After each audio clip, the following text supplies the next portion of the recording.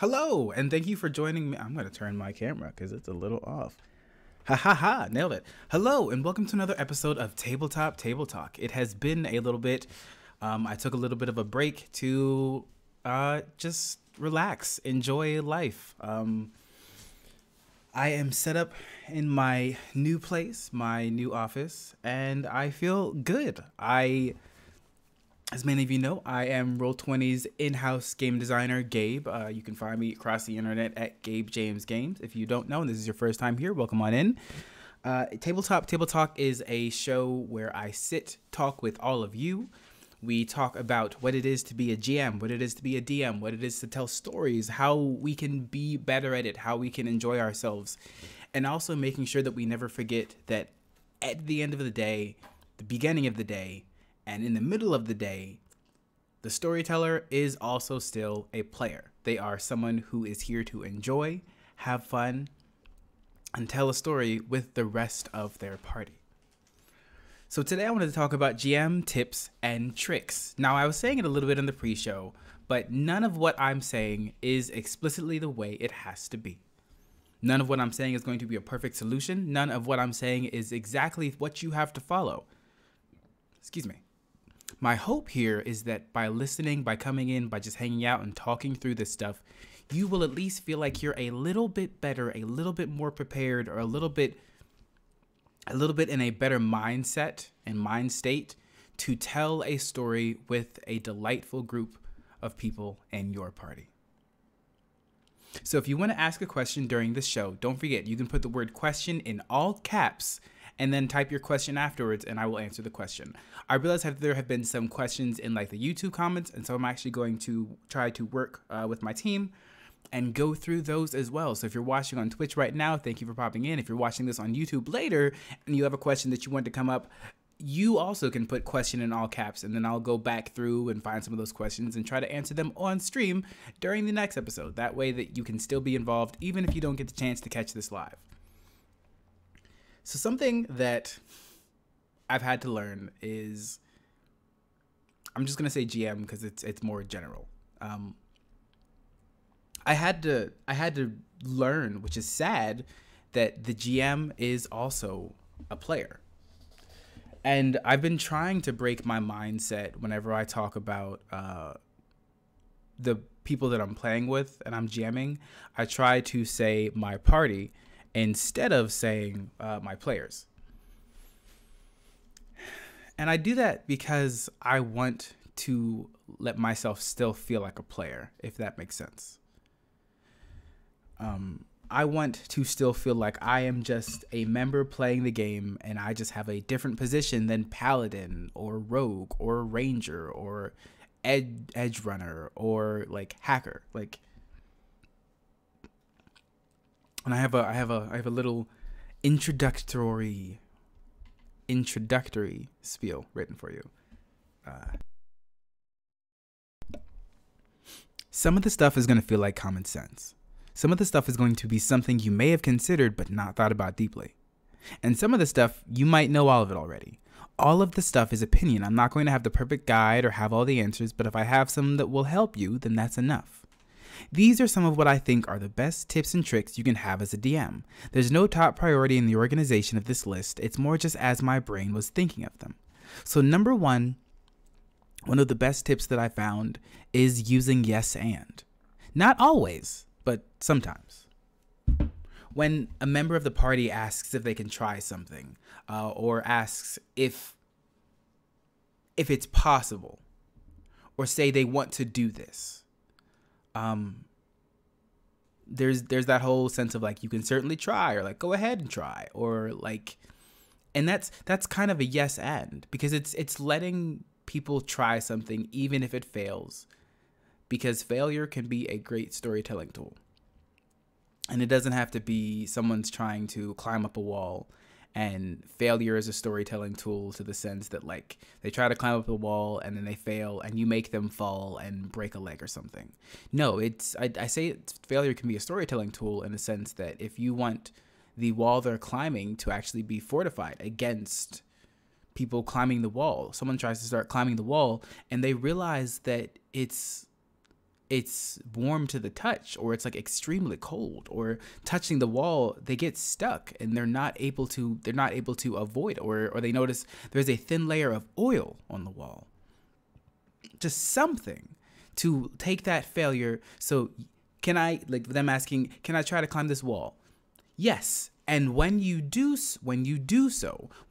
to do this thing, like if they want to try something, allowing them to try something, it's not something you always have to do. You don't always have to have people try to push buttons or push the edge of the envelope or do every little thing that's possible. But sometimes you can use those moments to make the story interesting. You can add to the story. You can make it fun. You can let them try something. Yes, and when you do that. Yes, and when you make this roll. Yes, and when you attack them. You can use that moment to tell them, to teach them, to give them more bits of the story that you haven't given them before. You can use those moments to grow and have fun and treat it as a way of like sneaking in information you might have snuck in before. There was a moment where a party member of mine who, what were they trying to do? They were trying to listen in on a conversation through a wall. And so they were like, I want to hear like in between the things of what they're saying. So I'm like, okay, go ahead and roll and try it. So you do that. Yes. And what you hear is like, you can narratively make it that they tried something and it just didn't work, rather than saying, nope, you fail, nothing happens. Because then it's also, at least they get something. You can give them something even when they fail. It doesn't have to be game changing. It doesn't have to be mind blowing, but sometimes just feeling like you get something is enough. So one of the second tips that I would give is relying on your table. Having someone at your table, playing with someone at a table, is in a lot of way giving them a sense of trust. And you want to, like when you have friends over, when you're playing a board game, when you're playing a video game, when you're doing co-op stuff, you rely on each other, especially if you know the people. If you don't know the people, sometimes it's almost a gamble, I guess is the best word, because you're hoping that you can rely on them to have fun with you. You can rely on them to trust your judgment when you're trying to do something, or you can work together. It's because this is collaborative storytelling. When you're GMing, when you're running for a group of people and you want to give them a story to engage in, you might have to rely on them to help you tell the story. And in a lot of ways, I feel like you should rely on them, because you're building this world together. You're telling the story together. You might have dozens and dozens and dozens of pages of what the story can be and what this story probably will be. But you shouldn't have to have all of the information. You should be able to rely on your party to fill in some tidbits where you just have blank pages. And making those blank pages allows you to rely on them. And when they meet that standard, when they meet what you were hoping for, when you're like, I don't know who it was that was this forgotten king, and one of your players, one of your party members, it talks about having a noble background. And they were like, well, actually, could we make it so that my father was the lost king? And then they give you this backstory. They give you this conversation, and it gives you new ideas. And it was giving you a moment to rely on them to take this thing that you've created, to take this thing that you were optimistic and hopeful and prepared for and building a story with, and rely on them to take it, make it even better, expand on it, and improve it. And that kind of actually leads to my third point, building a mutual trust. And it's another moment where, like, that doesn't seem like it. Some people might think that doesn't seem like it's a tip. But it is not something that is always innate. I have played at many tables where even trying to build a sense of mutual trust, I just didn't have it. Whether I didn't trust the GM, or I didn't trust my like party members. Whether I was GM and I was excited about telling a story with people that I shared the story with, and they had no interest at all, even after we talked about it. Because it's the hope that these people want to share in this excitement with you and don't necessarily. Or you talk about lines that you have, or things that you don't want to delve into, or things that you're comfortable delving into, and things you're comfortable talking about, and needing and wanting to have that trust of what will and won't come up. Because when you build a mutual trust with your party member, they will trust you to make some wild choices. If the person controlling this character trusts you and they're comfortable with you, it's going to open you up to a new world of possibilities, because they know you won't abuse that trust. Then you can explore even more interesting things. There are plenty of times when I knew a character death was imminent, and my GM was like checking in, like, is this good? Is this okay? I want to make sure this is fine. Like, it's just a minor encounter. If you actively feel a certain way, we can direct this another way.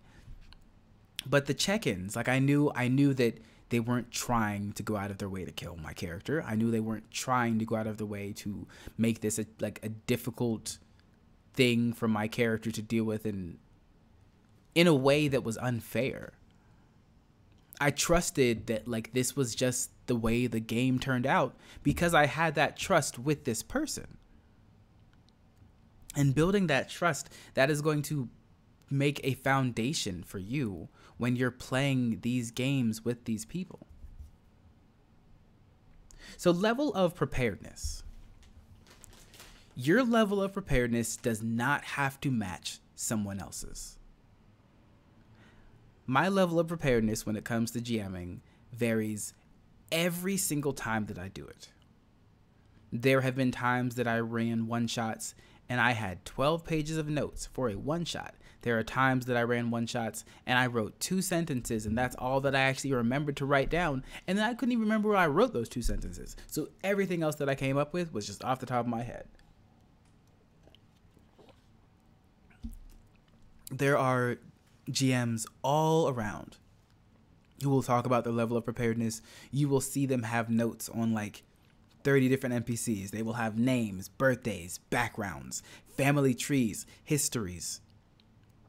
And if you want to do that, I absolutely support you in doing it. You are not required to do that to be a good GM. If that is what lets you be a good GM, if that is what has you feel like it makes you a good GM, then absolutely do it. But it is not a requirement for you to do so.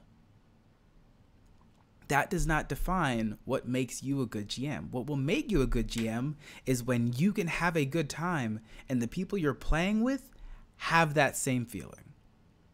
And if your level of preparedness needs to be, you have a couple random charts, you have 3 paragraphs of notes, you have a couple sentences written down, and that's what you use, then the rest of it is improv, the rest of it is off the top of your head, because the over-preparedness, to some people, it makes them anxious. Over-preparedness can be frustrating because depending on the group you have, they might not go at all where you're hoping they go. They might see something that you say and just go completely off the rails. And that happens to me all the time. All the time. And this actually does relate to something that I had written down, and someone mentioned, how do you get over stage fright? I think that comes from a couple places. One of the reasons that I said, like, the trust and being able to trust that table even just a little bit is that if you mess up, that it's okay. Because more than anything else, everyone there should be there to have fun. And the nice thing about being a GM is if you mess up, technically no one has to know. You can play it off. So Pyro, one of my favorite GMing moments was I was GMing a murder mystery game that I was doing. And I've talked about it before on the show.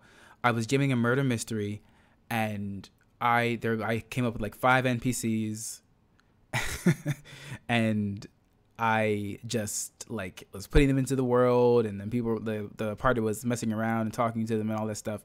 And I had named the benefactor like Adrian Crow or something. And then when they met one of the NPCs, they met an NPC whose name was like Juliana Crow. And let me tell you, Pyro, that was not on purpose. I had accidentally reused another name. I did not realize at all, like in my planning, that I had reused like a last name. So when the party met this person, they're like, wait, Crow, are you related to our benefactor?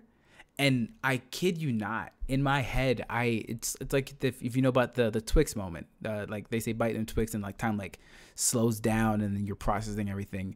My whole brain started working like 1000% speed,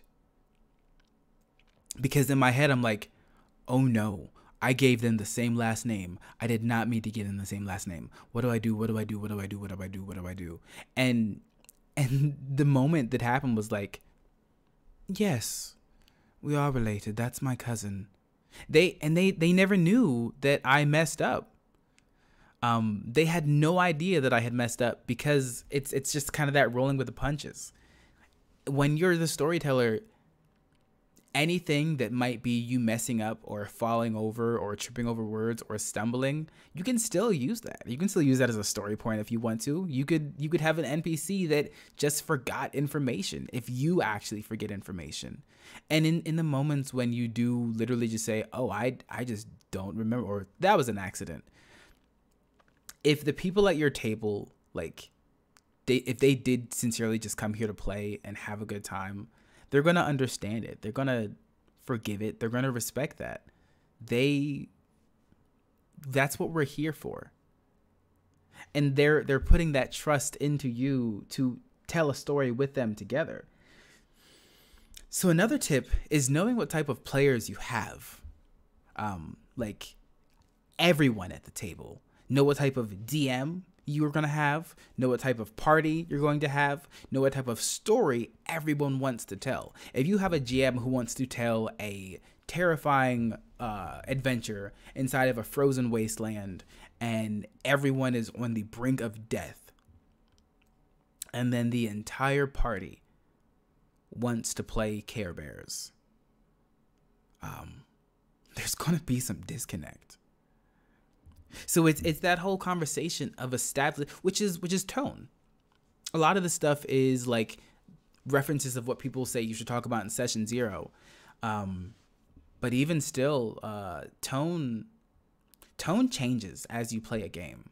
And I think another tip that relates to that is rediscuss tone after major moments. Some people will set the tone of what a game is going to be like in the session 0 and then never touch it. And it's changed. It's changed in session 2. It's changed in session 5. It's changed in session 10. But then they never rediscuss it after those moments. There have been times when I was playing with a group and I had stopped after the game ended to ask a question about, hey, are we the good guys or the bad guys here? Like, what is it that we are playing? Because I wasn't sure where the tone was. And it was I was just a member of the party, but it was realizing that the tone had changed, or the tone was still changing from what we had initially talked about. And then rediscovering that at least helped me as a player at the table know what was happening. So then having that same understanding and that same link with the people at your table, with your party members, giving them that notion like, hey, this is distinctly the story that I am hoping to tell. This is the tone of what I hope the story is going to be. The story might change, but this is what I'm leaning into. Is this something that you are distinctly interested in? Because people will also say, people will tell you they want to play in this type of universe. So they'll say like, I'm going to use this because they need reference. Someone will say, I want to play in the Naruto universe, and I want to be from this village, and I want to be this type of person. And that is world building. which is huge, but it doesn't tell you what the game is going to feel like when you're playing.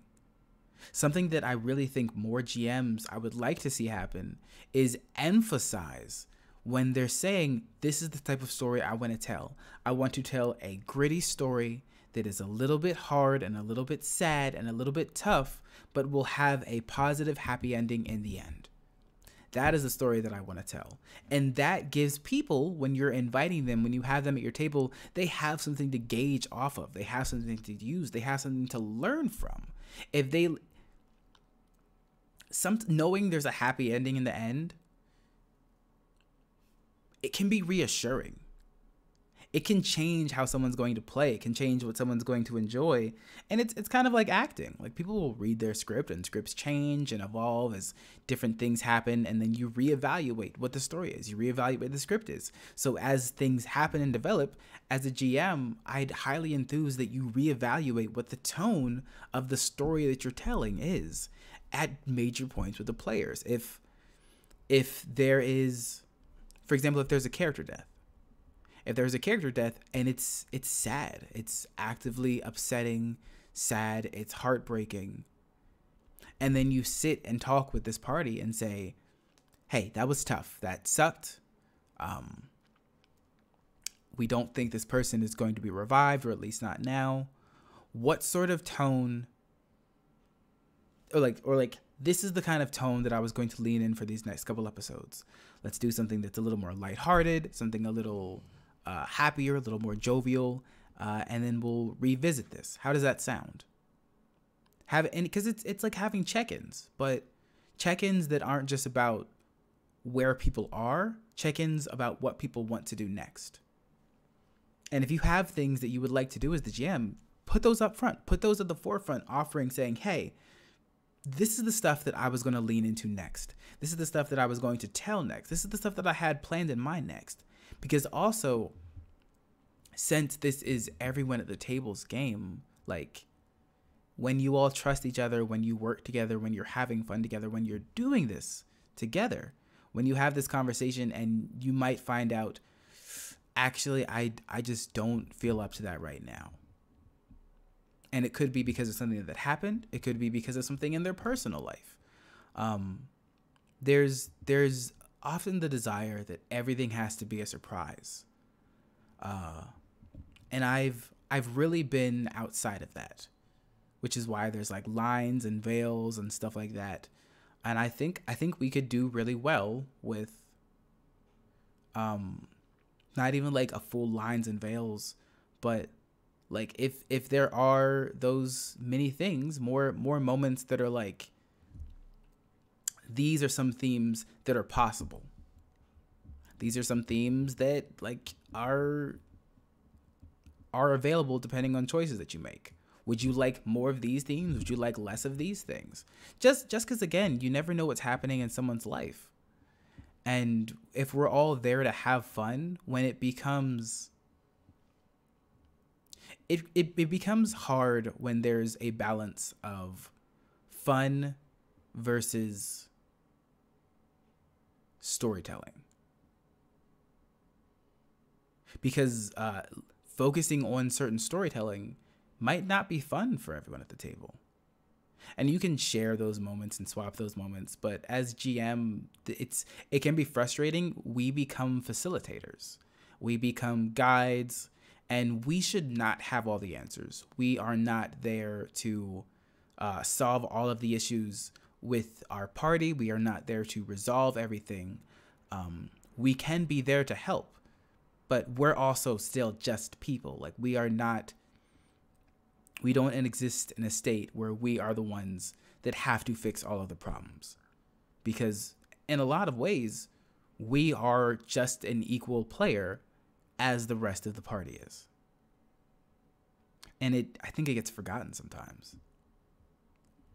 There are plenty of people who like run production of a show that are a player, and they might have way more roles behind the scenes that they have to really get into. But we are still just a player. And I mentioned the tone. So tips for establishing that tone in a clear way. writing it up makes a difference. There's a bunch of documents online, like setting tone for a game, setting tone for a session. People will give you like checkboxes, or if you just make your own checkboxes. If you make checkboxes about theme, like, or feelings or sensations or like confrontation, and just being like, hey, this episode is, even if you don't give away too much. And no, trolls, that actually still, I'll lean into that one later. I got you. When you have the tone that you're setting, I even said just telling them this is going to be darker and grittier. And that can be the tone for the game. That can be the tone for the session. And I actively want you to remember that checking in when you wonder if you should is better to do than not checking in at all. Because, like, if you check in and people don't need a check-in, then it's fine. If you check in and everyone is good with where it's going, everyone is good with where it's going, then it's fine. And if you consider that you should have checked in and you don't, that's more the moment when you lose something. If you're nervous and you check in and someone is frustrated at you for checking in, there's probably something outside of this game that is an affecting factor. There is a possibility this might not be the person for your table. But if you feel like you want to check in or you need to check in, and you do, and you find a problem that was there that you didn't know was there, you find a way around, you find a way to set a tone in a different way, or you just find out that everything is perfect, that there is so much more to gain than not. And checking in to actively say, is this tone still fine? Is everyone still comfortable? Is this still good? Are we still leaning in the right way? That helps. It helps way more than you think. And sometimes that can just be enough of what people need to hear to know that they can check in, to know that you will check in, to know that you'll ask questions, to know that they have an idea of where you are. So that's a great thing to do though. Like, that's asking before the session, are we playing silly, serious, or scary today? I love that. That is straight to the point. That is blunt. That is forward. That is sincere. And then you get a notion. Like if one person's like, I'm kind of feeling silly, and everyone else is like, well, semi-serious, you can find a middle ground. You can find a middle ground between that, because if these people want serious and this person wants silly, you kind of know exactly how to gauge it for what your party wants. Like letting people tell you, just letting them tell you directly is a great way to do it. I absolutely support that, Derailed. Something else that is a learned skill is knowing when to guide versus just let them loose. Oh Lord, let's talk about that one a little bit more in detail. Lord, because I am sure that plenty of you who GM have had moments where your party just goes wild. Like, you give them a little bit to work with, and then you're distracted for like half an hour, or they're spending 30 minutes talking to a stump. 30 minutes talking to a stump, 20 minutes talking to a hawk, an hour talking to a horse. But they keep going because they're like, it's interesting, it's fun, or just easily distracted. So you got to find a balance of when to reel them in versus have them let loose. And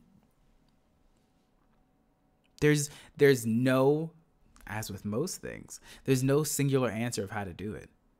Kind of gauge your time.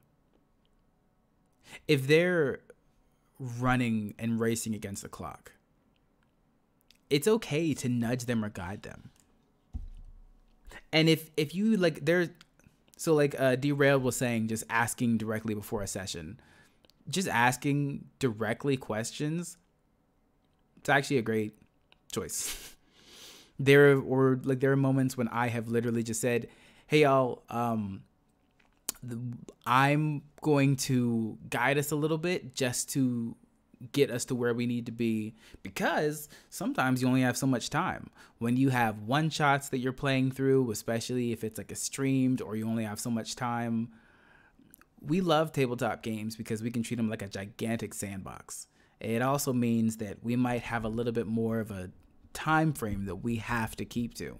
We might only have 3 hours, and if we have spent an hour talking to the first tree that we met, we got 2 hours to go get to the big bad, rescue them from this cursed object inside of their body, then take them to this fountain where they can be replenished and cured of all the evil, and then take them back to their family that's been missing them for a week.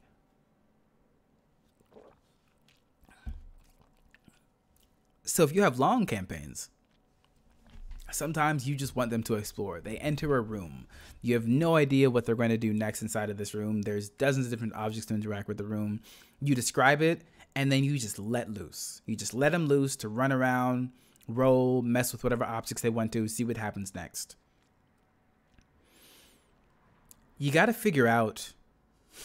It sounds like an interesting tree, though. It is an interesting tree. So it's finding out what moments for your GM style specifically are the best that you want to just let them loose, set them free, have them run around and explore these things, versus the moments when you need to like guide them a little bit. Because it's okay to be distracted and explore and not positive about what they want to do next. And it might be that like even you just have a time in your head. Like there are plenty of times that when I'm playing a game, I set up a timer on my phone, and like when they enter a new room, I'll set a timer for like 2 minutes, 3 minutes, and then I'll just hit the button and just let them do whatever they want for those like 2 minutes, 3 minutes, 5 minutes. And if they haven't opened the door to the next step, if they haven't unlocked the path to the next step, I might give them a hint or something. Setting time limits for myself of what it's like an escape room. When they haven't found something and you at least want to keep driving the story forward a little bit or giving them a nudge in the right direction, set time limits for yourself. Set time limits for when you want the next thing to happen. Treat it like it's a video game or a movie. Like the world is still moving while the people are standing there. If they want to spend their hour in game or out of game just running around this room, you, the GM, consider what's happening during that time. And then when the world becomes living, when it becomes moving, when it's acting, it makes things a little bit more interesting when they realize. If they find out they spent an hour in this room and half an hour ago the big bad got out. It's like, oh, wait, they were still here. And I don't even mean that in a way of, don't treat that as a way to punish your party for exploring other things and getting distracted. I mean it more in a way of giving them the ability to interact with a living world so that whether you guide them to a point or they choose to explore and go around, it still feels like something is happening. It still feels like this world is developing and growing and acting. So a hard one is tips on what to do when something goes wrong. If a member of the party dies, if a powerful, incredible, dramatic moment fails, if the big bad, for whatever they were trying to do, succeed, what to do next? One of the first steps, in my opinion, stop and talk.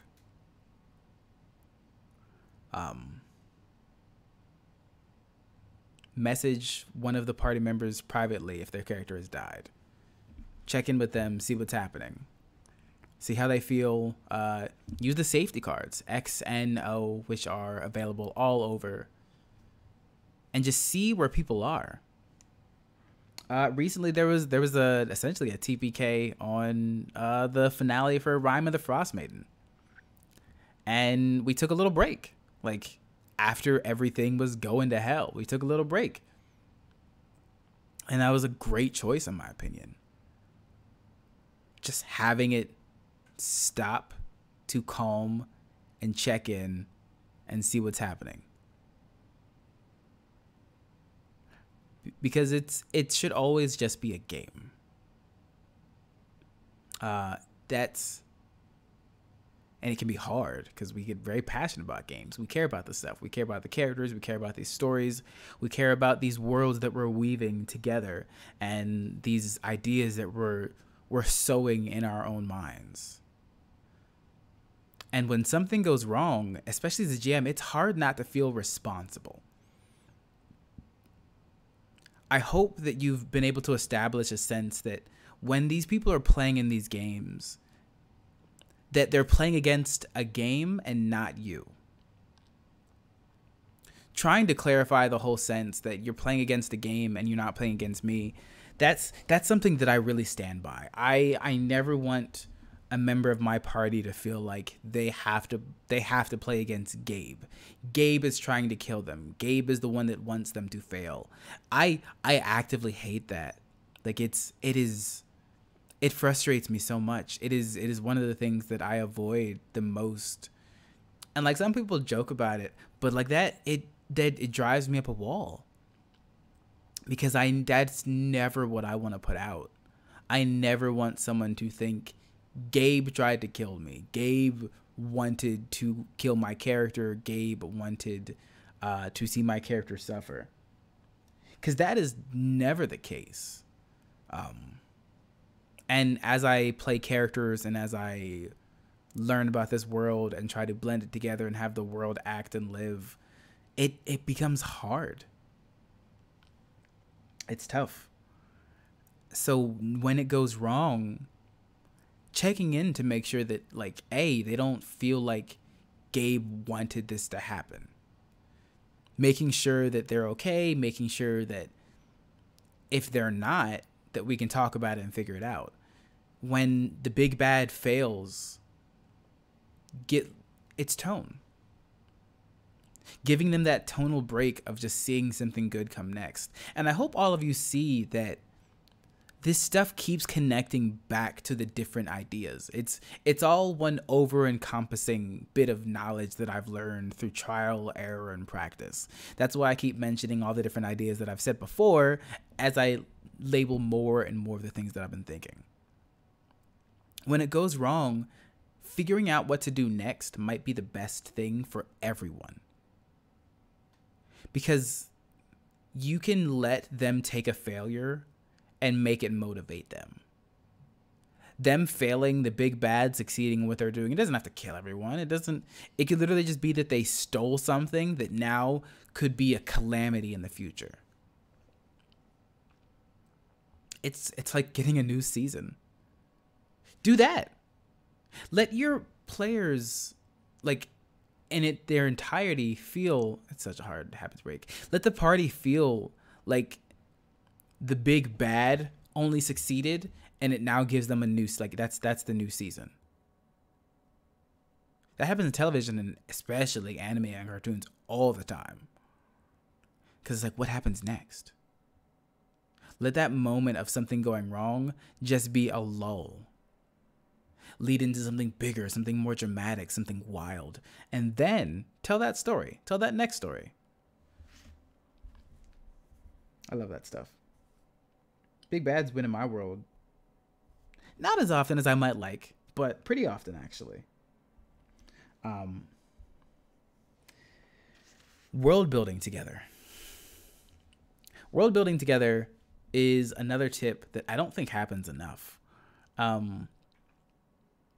When you're building this world for your party to play in, ask them questions about what they want. Ask them questions on what they want to see. Ask them questions on what they want to be in the world.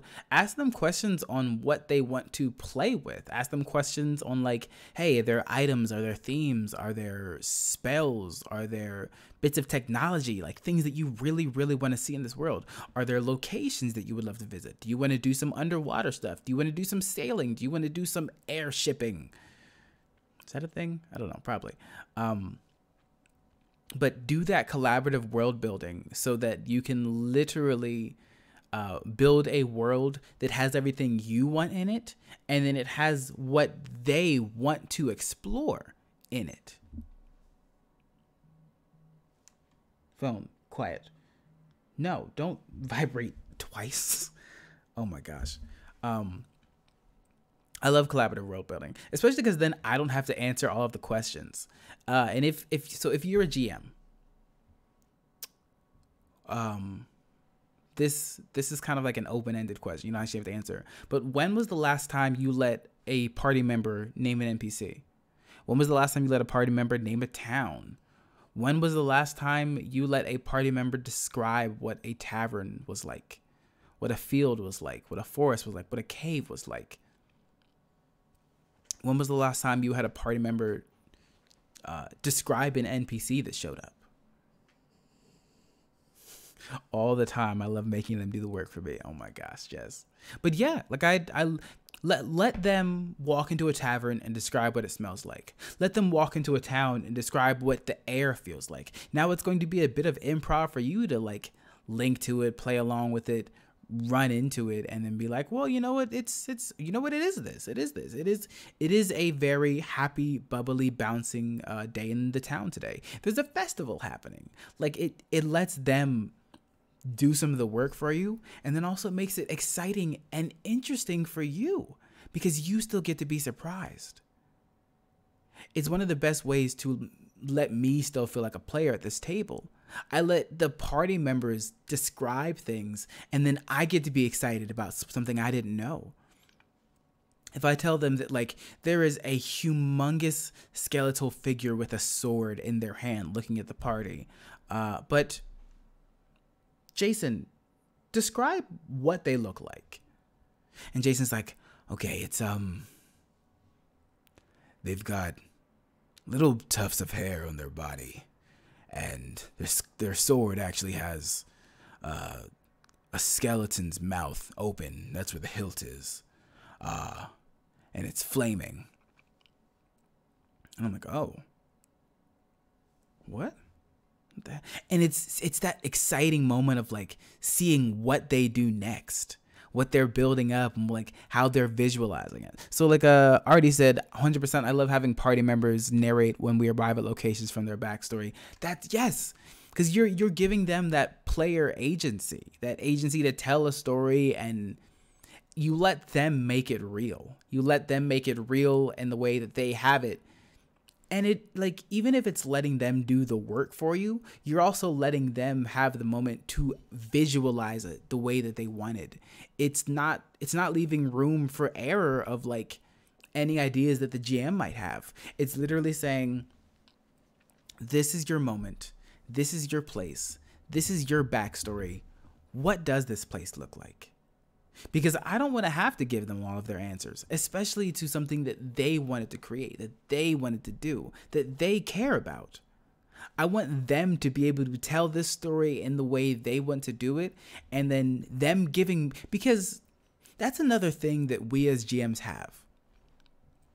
The people at our table are giving us the power, the ability, the grace to influence and alter parts of their story, to influence and alter things that they have thought of in the past, to influence and alter things that they want to see, and they're trusting us with that. And I don't say that in a sense of pressure or making you feel overwhelmed. I say that in a sense that they're trusting us that we can have fun together with an idea that they had. And especially lately, it's an amazing feeling. But Prince said, I honestly have trouble world building in a vacuum nowadays. Need that sweet player input. I agree, because there's also things that I will have never thought of that someone else does. I post on Twitter all the time asking for player prompts and trying to get curiosity or input from other people, because I'm curious what they have to say, what they think would make this world more interesting, what they think will be a bonus addition to my stuff. And often I am blown away. I'm like, that's so smart. I never thought of that. Someone had mentioned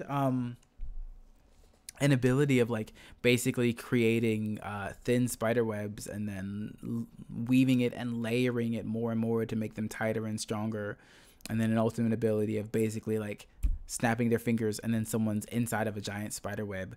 And I'm like, Gabe's brain would have never thought of that, but that is cool as hell. There have been times when, as strange as this is, letting the like party members and the players that control them build their like antagonist. Like saying, okay, let's build a baddie. What do you want them to be? I want a gigantic metal death knight. I'm like, okay, cool. What powers do they have? The powers of duplication. Terrifying.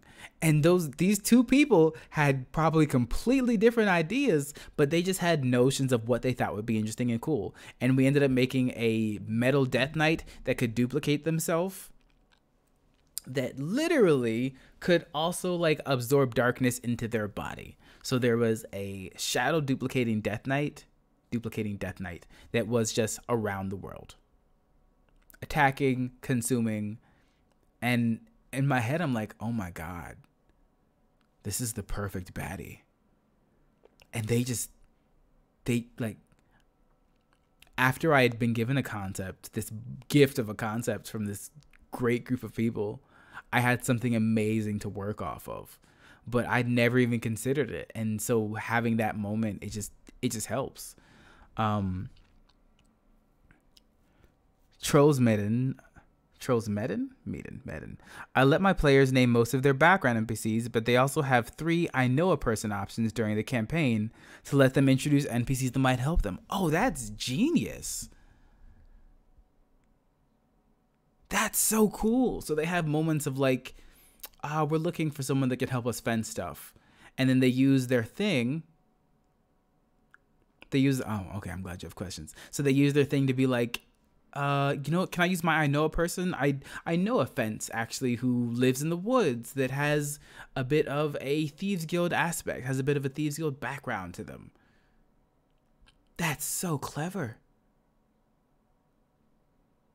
Let them say, and then derailed sketch. Let them say one thing that is true for every 5 points they beat the history, arcana, whatever check. Yeah, that's awesome. That's great. Like if they beat it, if your check is like 15, they beat it by like 20. Not by 20. They get a 20 total.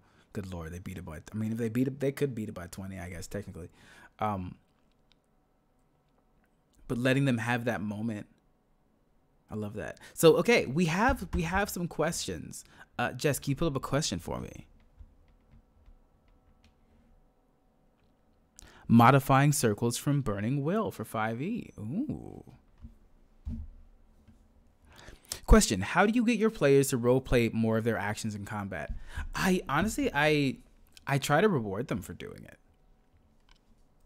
Like, one of the hardest things is,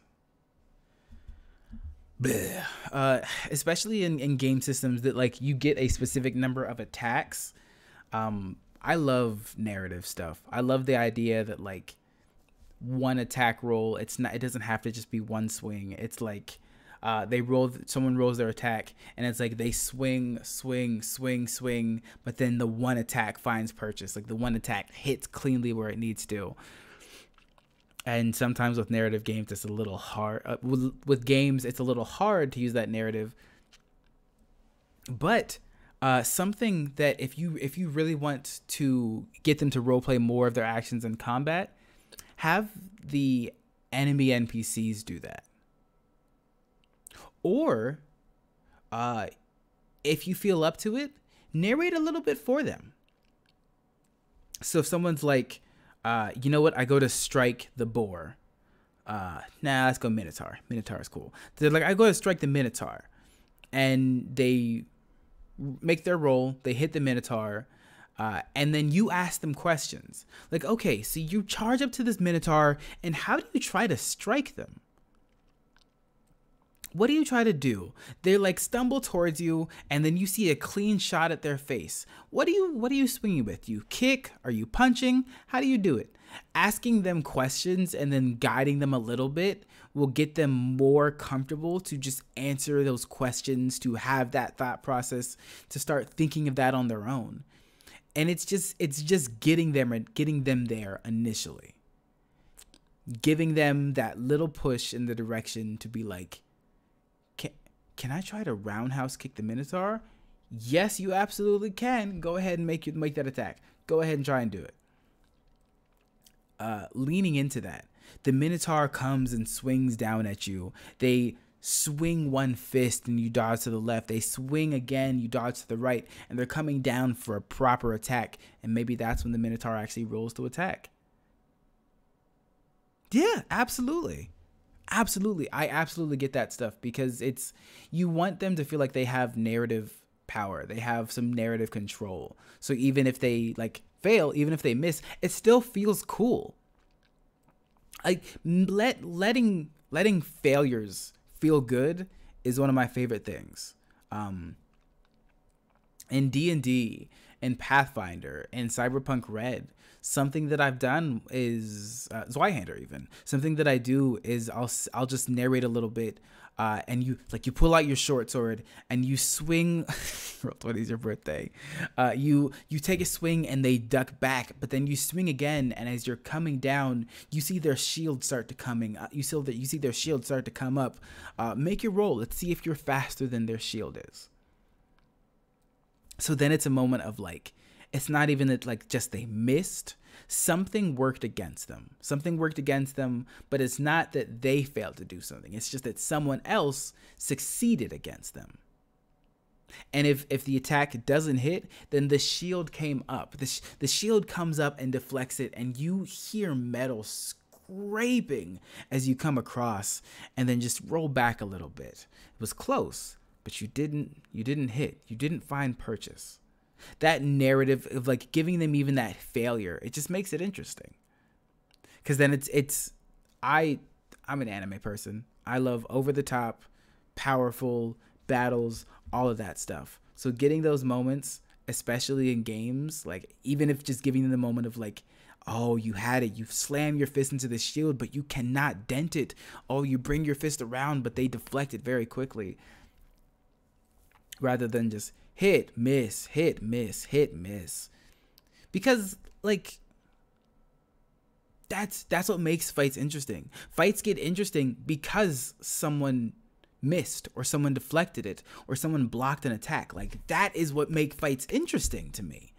Because it's like, who's going to get the final hit? Who's going to get the true hit? That is where the gamble is. So if you can find ways to just narratively and add to that dialogue so that like missing feels interesting, missing feels cool. Yeah.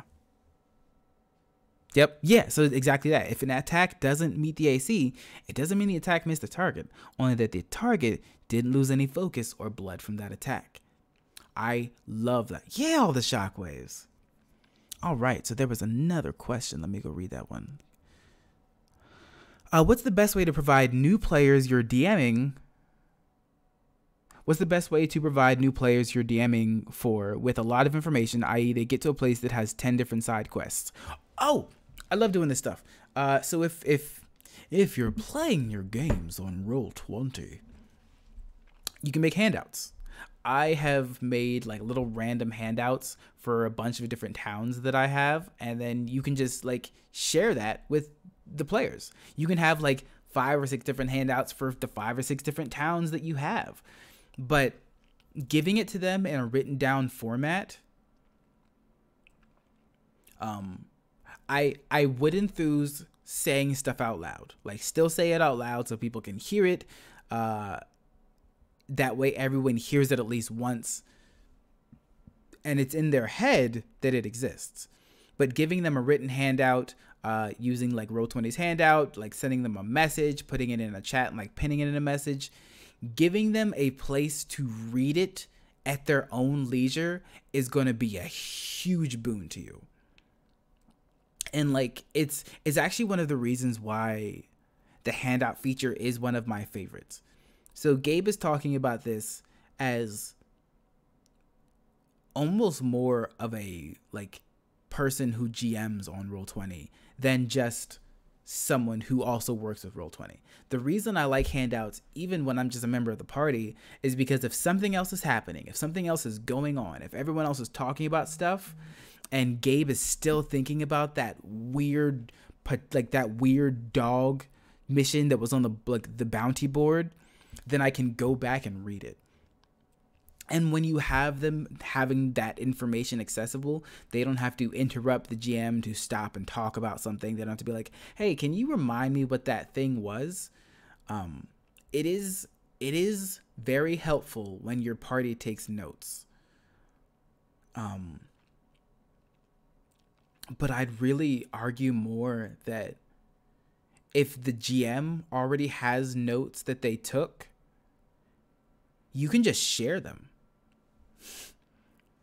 Like if someone really wants to pursue an idea that you crafted, if someone's really interested in something that you were mentioning to them, if someone is really interested about this one aspect of their world, of this world that you crafted, that you mentioned, and they forgot to take notes or they don't have notes about it, and you have notes about it, you don't have to give them everything, but give them something, because they're excited about what you made. They want to invest time in what you made. They're interested in that thing you wrote about.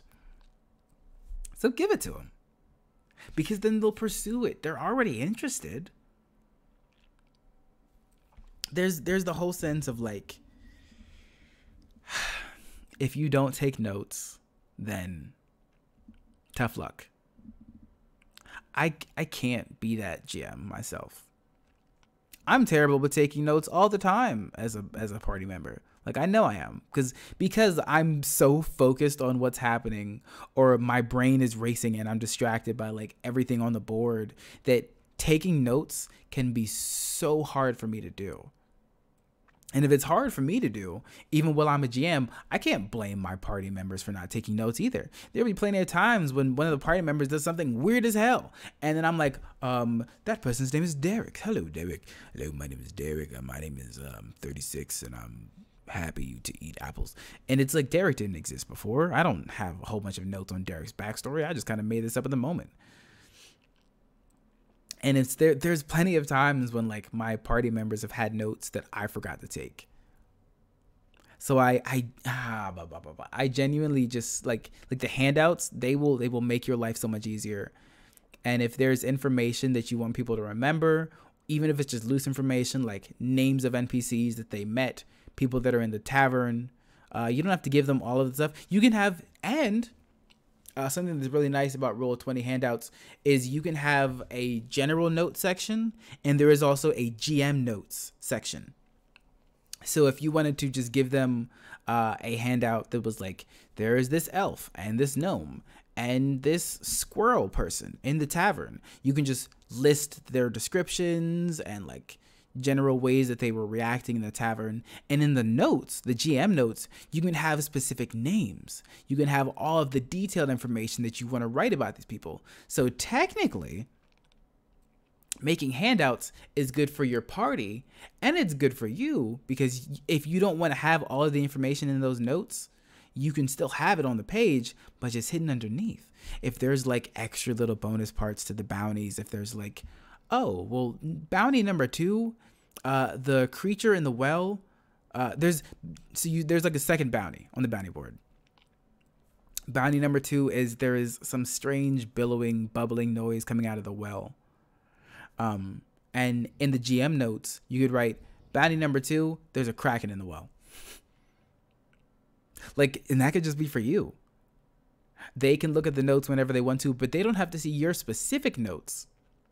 And if they're like, oh, well, I want to go back to the bounty board, and they're opening that note, you also know to open it. And then you have your stuff specially hidden away, written down below. All right. Keep your secrets. So let me see. Yeti, if you have a personal notepad, I support the hell out of that. I have one too.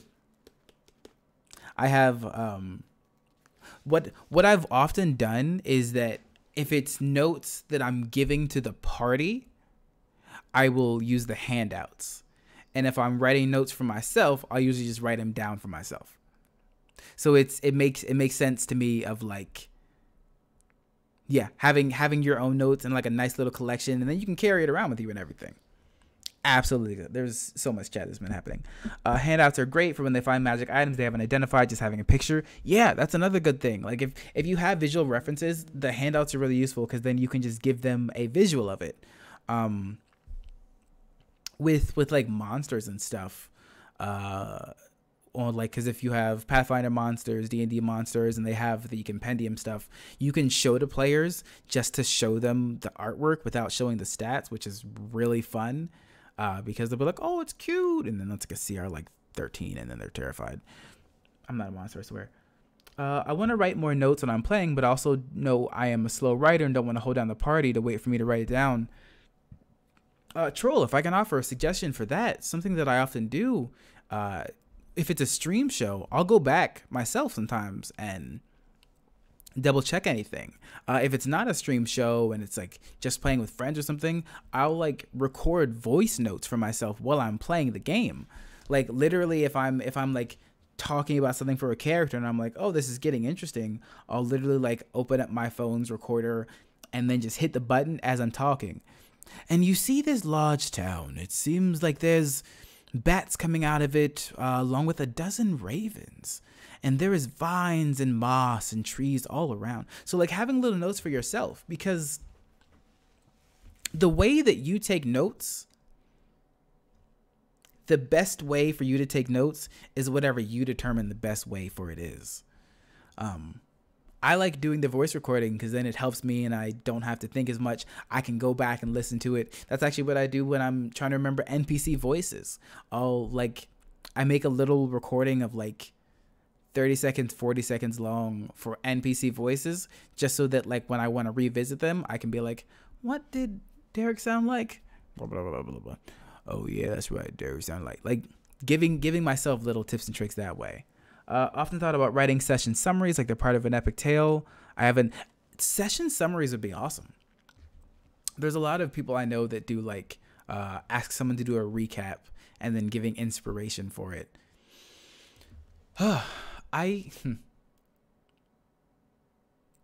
Session summaries, even if that's just for like your own party, having session summaries could be a huge boon too, because then if someone's like, what happened 2 sessions ago? They go back, look at that little session summary and come back to it.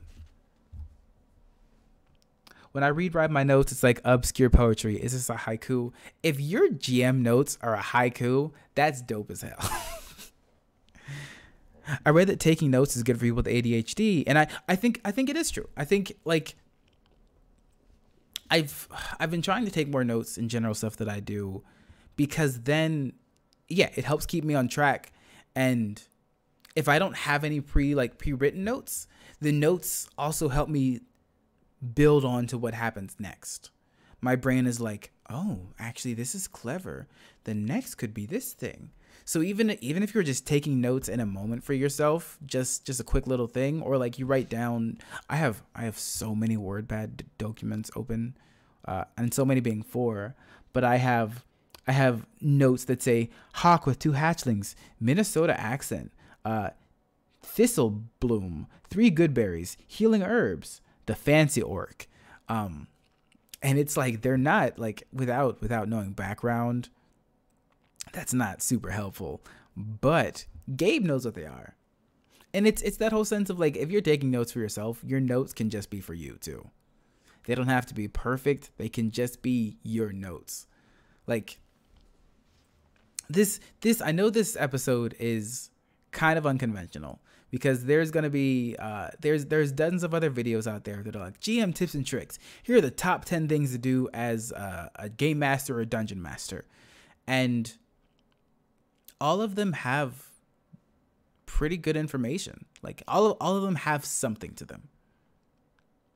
So the reason I wanted to talk about stuff that wasn't just do these things with your dice, do these things for your players, do everything else for Yeah, don't trick your players. Try to do these clever things to catch them off guard. This was a lot more of me just hoping that people remember, like, again, they're just people wanting to play a game with you. All of these social things that you keep in mind, that stuff stays at the table. All of the little collaborations that you want to do, you can do that. You don't have to do all of the work your own. You can lean on this party to help you tell this story. They want to play with you. They want to tell the story together. They want to be creative. And if you can help them do it, then it's going to be the best. Yeah. Rule number 1, have fun. I like trying to remind that and establish that. Yeah. I record voice notes on my phone all the time too. I record voice. I have downloaded a voice recorder app because I make so many voice notes on my phone, and that's the only thing I use it for. Like voice notes for my tabletop games, voice notes specifically for one game. So then every now and then I'll like hit the button, go back to it, and I'll know what it is. And if I don't need it anymore, I'll just delete it. But it's a great way to save it. It's a great way to have it all in one place and it's organized. And then when you're done with it, you can just delete it. You could even install the whole app if you wanted to. In my girlfriend's game, we do a cop game and she has us do police reports to summarize the last games. That's clever. The conversation with the hawk and the Minnesota accent. Yeah, there's so many ways to do this. And please take to heart when I say this. You can be your ideal, oh my gosh, roll 20 is your birthday, I'm going to fight you. You can be your ideal GM. You can become your ideal GM. You don't have to be everyone's ideal GM either. You are absolutely capable of being an amazing storyteller. And not being considered an amazing storyteller to that group does not mean you are not an amazing storyteller to that group. You can have this group that you always enjoy playing with, and this group that you don't feel comfortable playing with. Both can exist, and one does not mean that you are worse. Finding the groups that you play well with, finding the groups that you're happy with, finding the groups that you're comfortable with, that is a big part of being a GM. Perfect and ideals are weird as hell, and often unrealistic. We see DMs out there and GMs and storytellers who have absolutely astounding levels of preparation, so many resources, so much backing, so much creative drive and passion, and have the answers to all of these questions and know exactly where to look. That does not mean that they are better than you. Like, I want that to be very, very clear. They might be better for a specific group than you, but that does not mean that they are better than you, because it is not quantitative of how good a GM you are.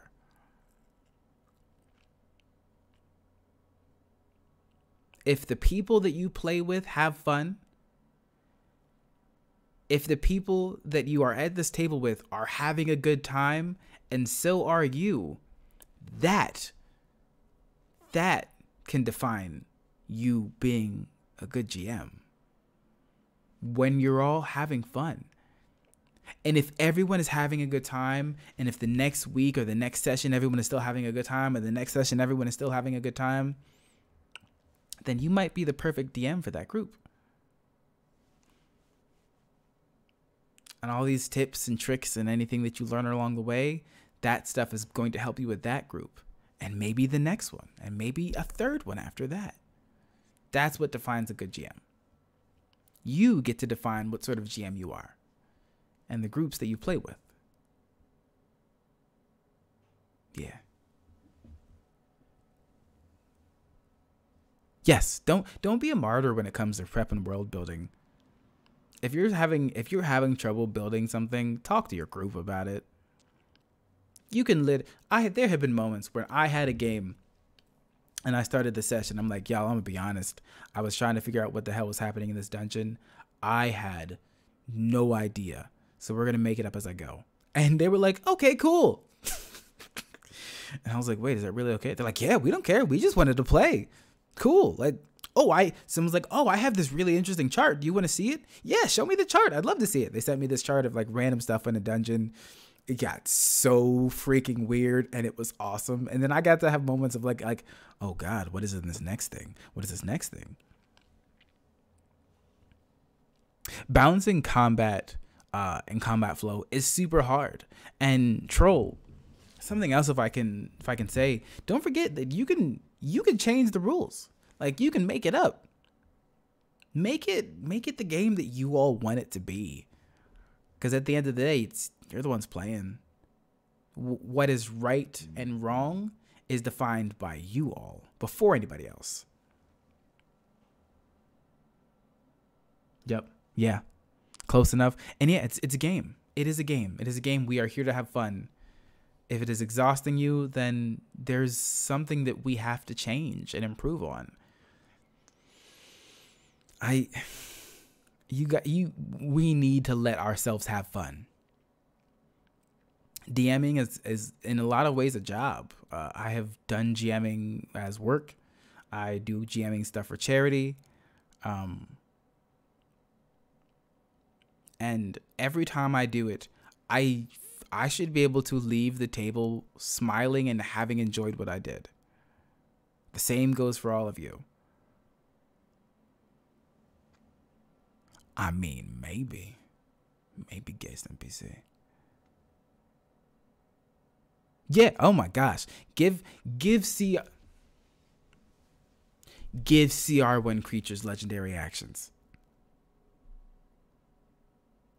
I'm going to start a hashtag campaign about that right now.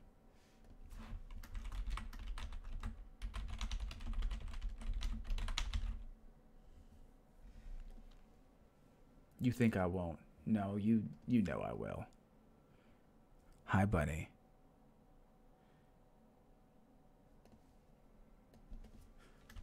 Make CR1 creatures with legendary actions.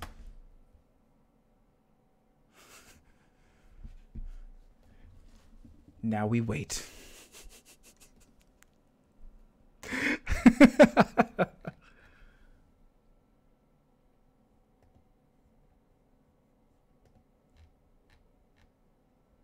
Oh, God.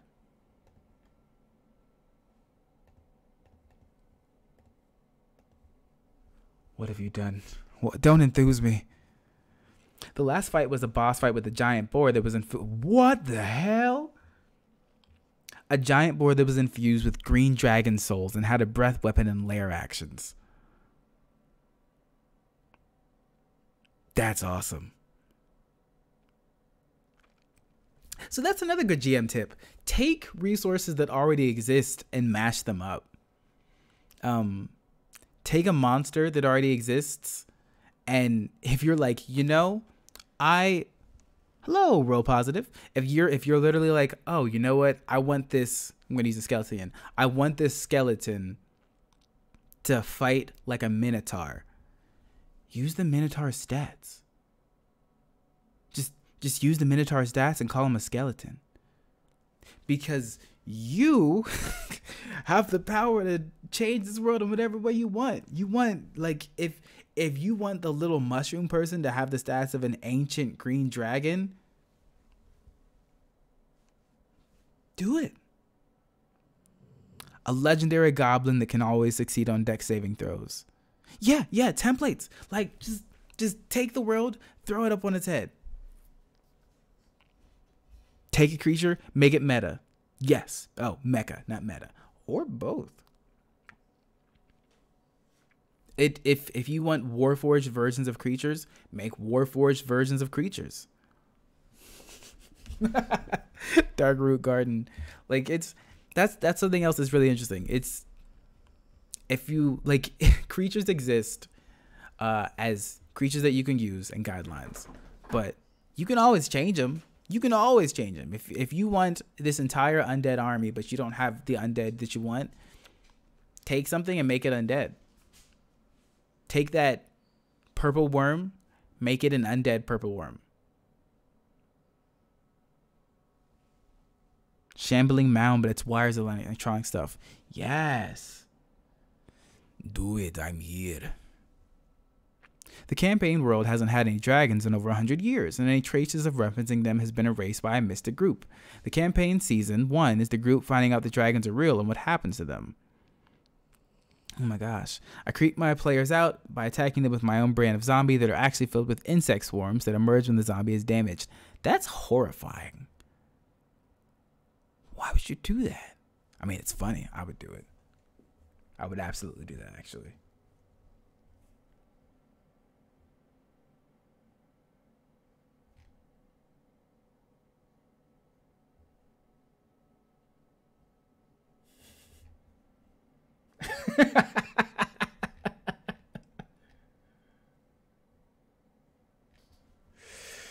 Oh, and the tweet goes, why would you do that? Gabe immediately taking notes.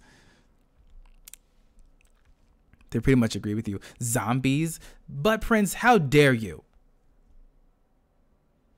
How dare you?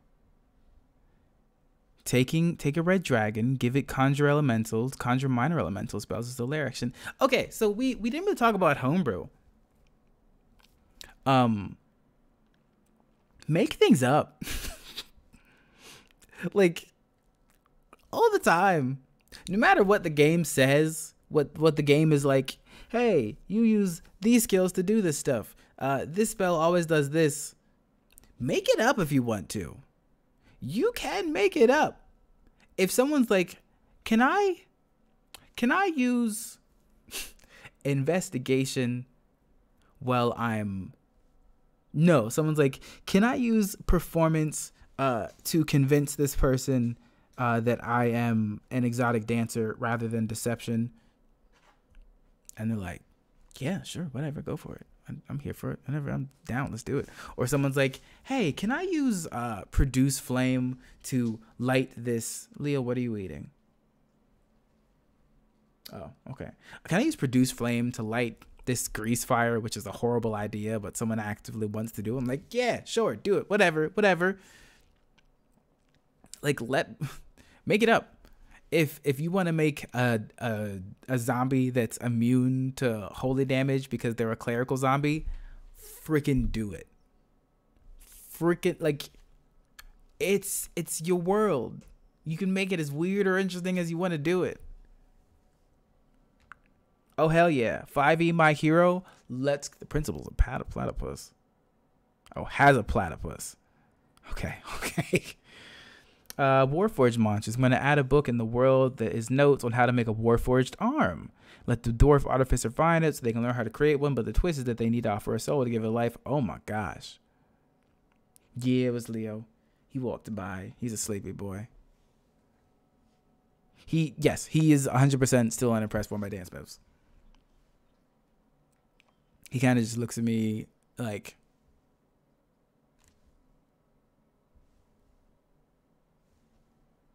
It's disrespectful. But that's my boy. I haven't made anything inspired by him yet.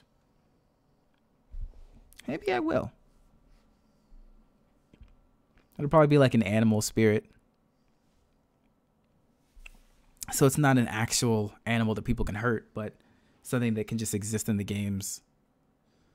Like conjure animals. Conjure Leo.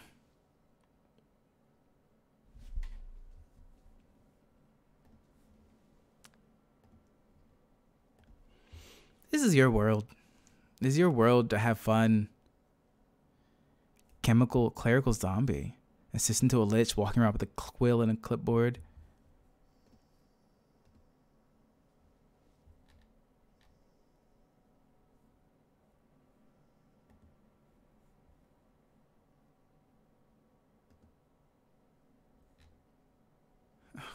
What have we unleashed in the world? Oh, honestly, trolls, like one of the best suggestions I can give when you're trying to get feedback on like GM stuff, if you post that stuff to Twitter, people will find it so fast. People will find it so fast. Because people love to read through stuff on Twitter. Twitter is actually one of the best places that when I'm like looking for tips and tricks on ideas for GM stuff, I'll even just ask.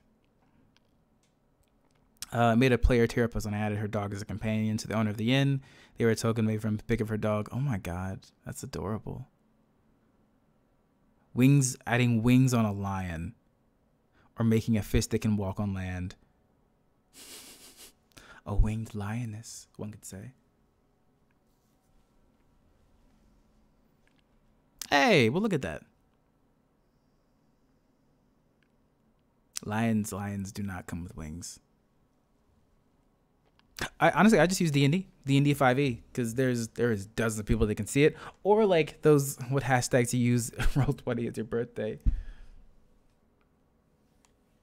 That's gonna haunt me for the rest of this month. Broom of animated attack as a porcelain doll with smudge face. Terrifying. Terrifying. That's true. RPG is good, especially if you're looking for game mechanics.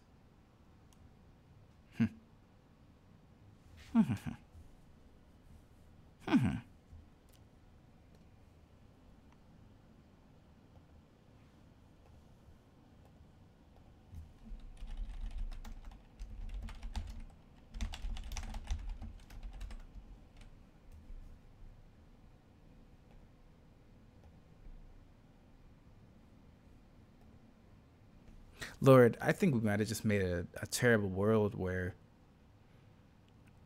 there's a bunch of CR1 creatures with legendary actions.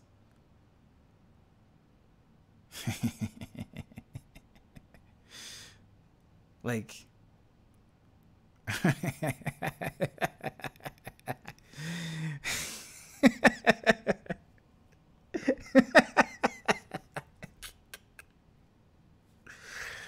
I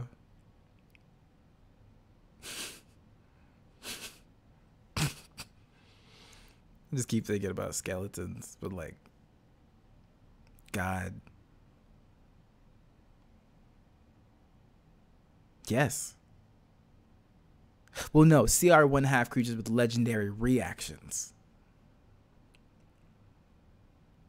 I'm just thinking of like, oh God, skeleton as like its legendary action, it grows its skin back.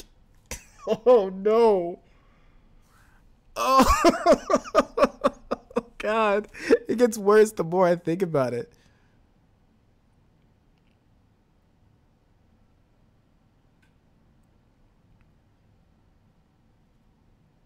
So yeah, like legendary resistance, so I could like automatically succeed a saving throw and not take damage. Just make everything mimics. Couldn't you make a mimic that's...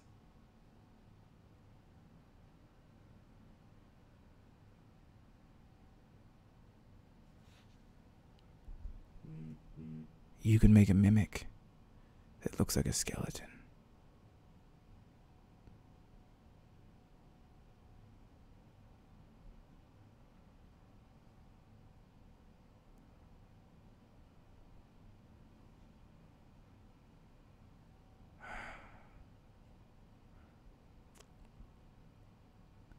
Oh my God. The skeleton could be a mimic. Every bone is a mimic. Every tooth is a mimic. And they're playing a piano that's also a mimic. And the piano keys are like... Why is it still...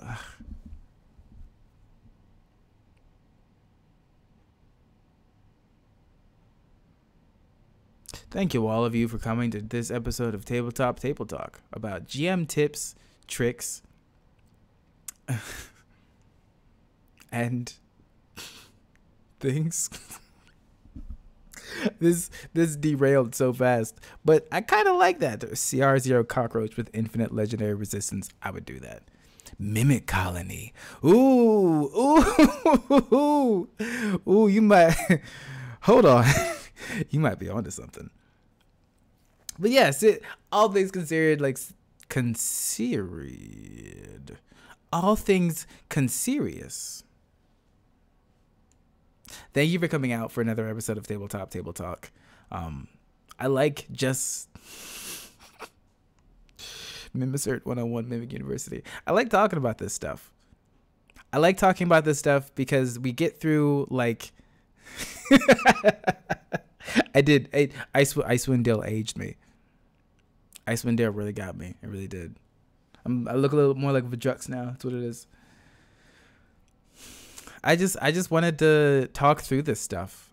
It's one of the fun things about like creating and telling stories together and then talking through the stuff. Getting through my little list of tips and tricks early on. That stuff that's more about the social aspect of GMing rather than just the mechanical and logical aspect. That's true. That's true. Is this the real one? Yeah, this is the real one. Gabe doesn't do clones. If I had the ability, I would never clone myself. I'm getting derailed, but I'm just going to say, I will never clone myself.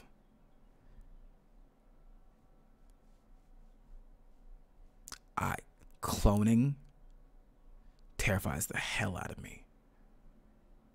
Because if there's another Gabe, he's going to have the same idea. And one of us is going to win. So thank you again for just coming out and talking about this stuff and discussing and having right, Chloe have a hive mind, and just having that reminder that the GM's a player. When we're GMing, we just want to have fun. We can rely on our table to help us craft stories. We make up this stuff. We can just make up the rules. It's about fun. It's a game. And then when we have these moments, like just now, we're not all sharing a table together, obviously, but we were just sitting and talking about things that were interesting, things that would be fun, things that would be neat, adding to our worlds, building our worlds. I don't know where the hand gestures are coming from, but they are.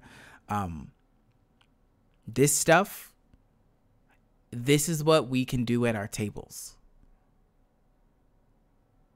A whole brick road would just occasionally eat people.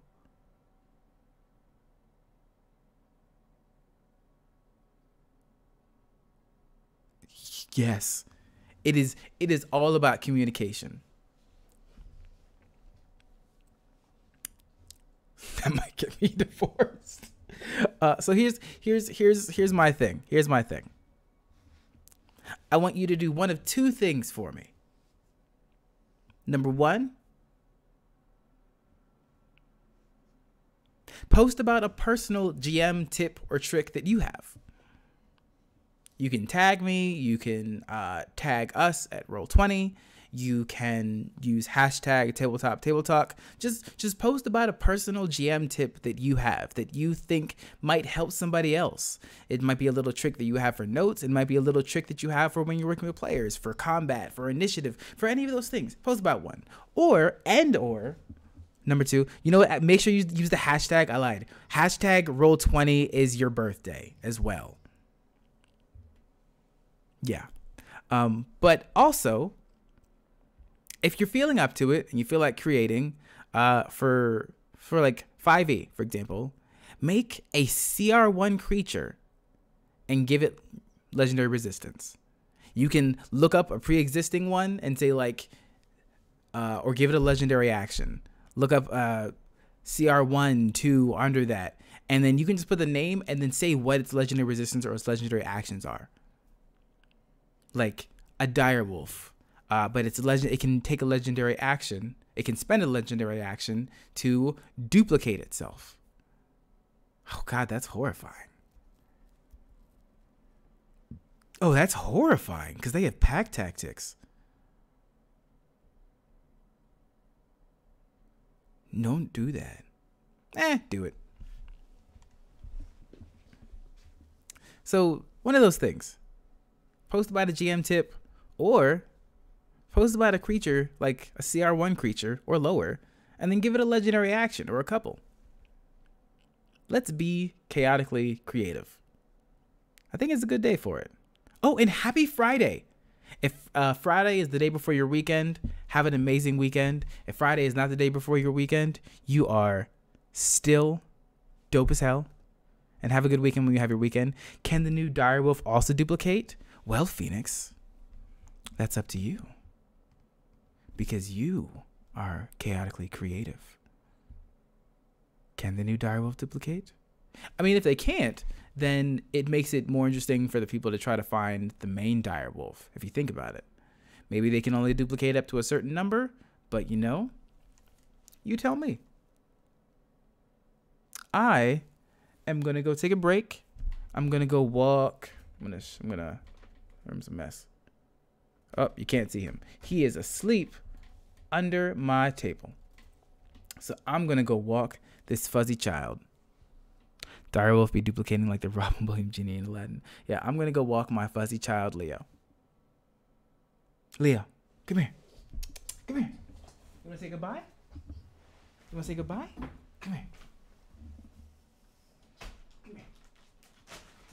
Come here. Ugh. Come say goodbye.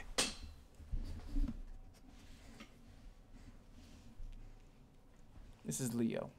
Mwah. Hi, buddy. Are you falling asleep in my arms? Oh, buddy.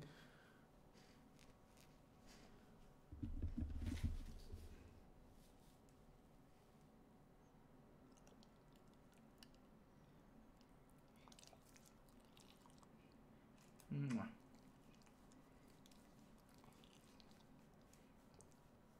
All right, buddy, I'm gonna put you down. Bleh. Yeah, he was made to be a lapdog, whether I expected him to or not. So all of you have a great rest of your day, and I will see you next time on Tabletop Tabletalk. What are you stealing? That's my boy.